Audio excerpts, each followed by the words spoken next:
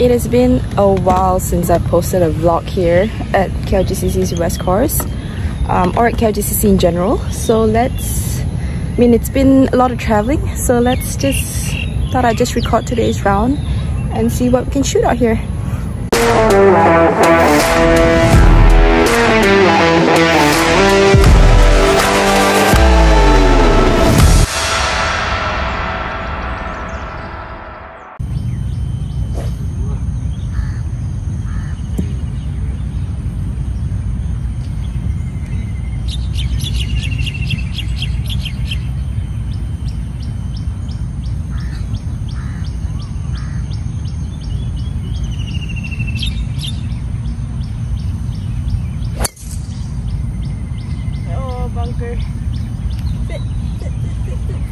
So the tee shot unfortunately went into the bunker. I've got 149 yards playing 151. Wet conditions, but I do have a bunker lip over there, so it's either, I feel like with the conditions I should be hitting closer to a 160 shot, which is, especially out of sand too, it's going to take off some distance, but that's going to be my 6-iron, and I don't know if I'm going to be able to carry that lip in front of me, so it's going to be either a 6-iron, which I can go for the pin, or it's going to be a 7-iron, which I'm going to have to play a lot more conservatively because there are 2 bunkers in front of today's pin position as well. So we'll figure it out once we get down to the bunker.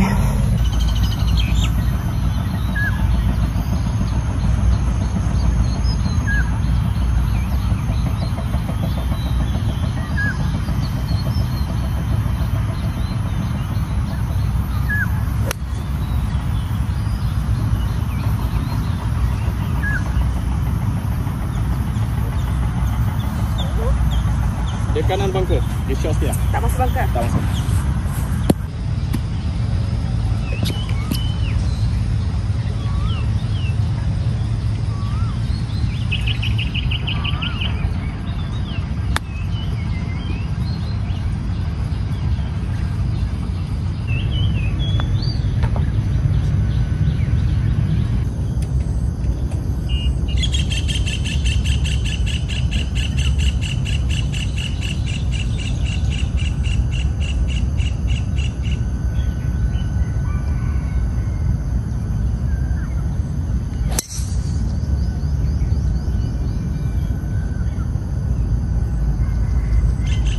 Hole 2 is a long hole. We've got 183 to the pin today, which is tucked left. It's a back pin tucked left.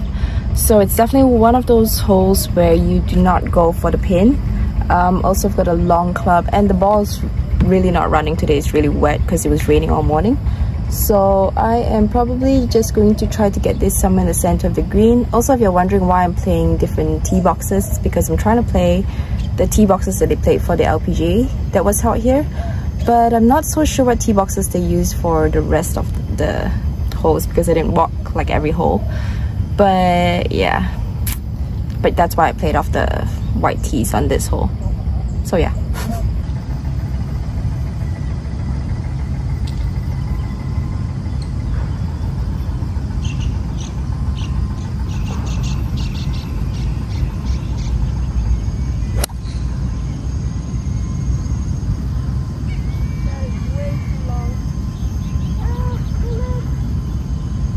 Trying to play this smart shot, but I either aimed it a bit too far right or I pushed it a little bit. I've got an interesting chip coming up, which you will see why really soon.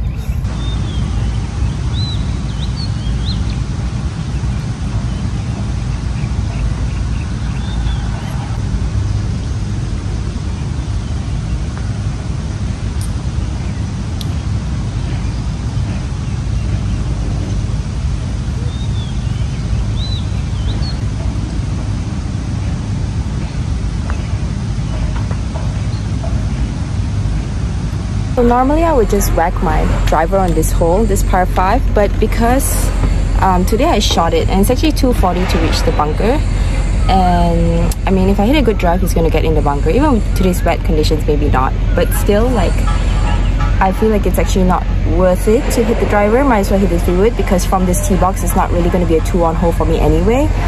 Worst to worst, I have to hit a longer second shot, maybe a 3-wood instead of a 7-wood. But like, I think a lot of us get complacent of like playing out our course that we always play, and we don't think about the shots that we have to hit because we hit the same shots every single time. So sometimes it's worth it to just reevaluate and see like what is the best shot for the hole. Like, it doesn't, just because you've played one course the same like over and over again doesn't mean you have to keep doing the same thing over and over again. So yeah, every now and then, you know, make sure that you're, even if it's your home course, make sure that you're doing what actually should be done, rather than just going with habit and routine.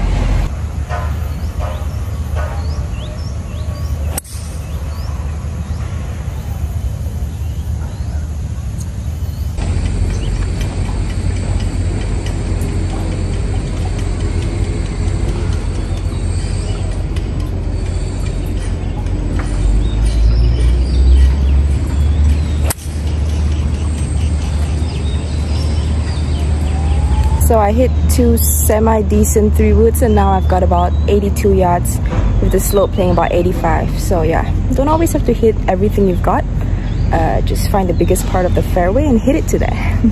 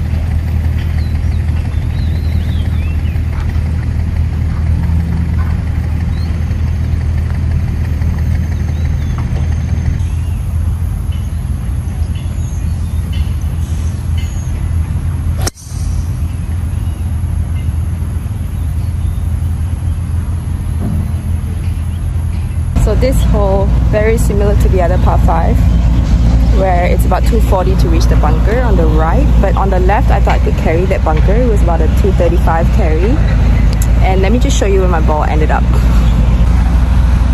Yep, right there, 235 carry.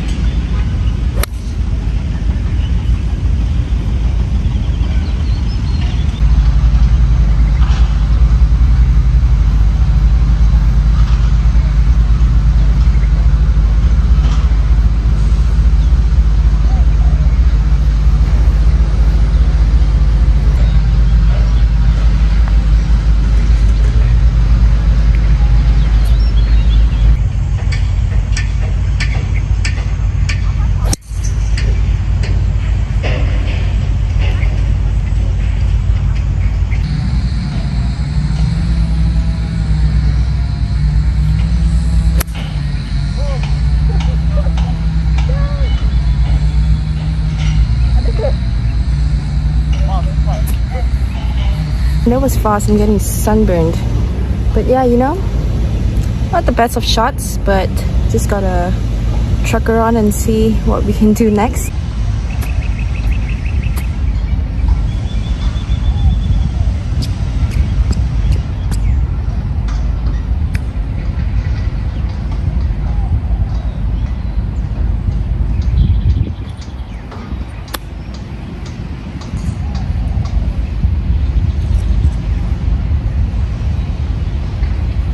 Pretty good if I do say so myself.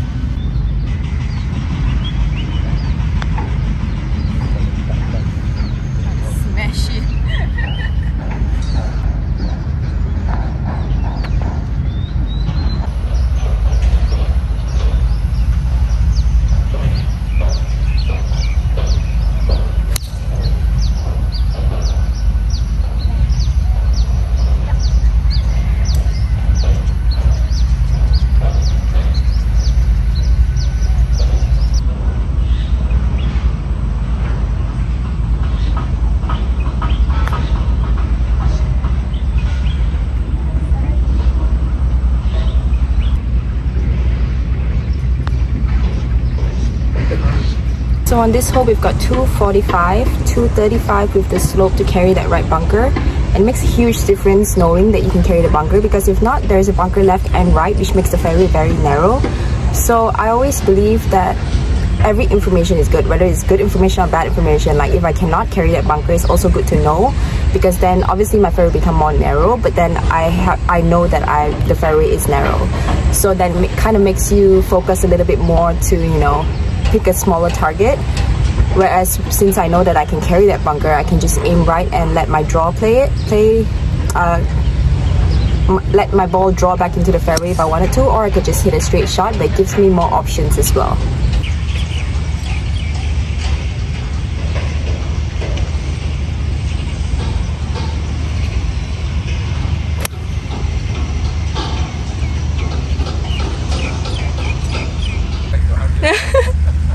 Lizard on the green.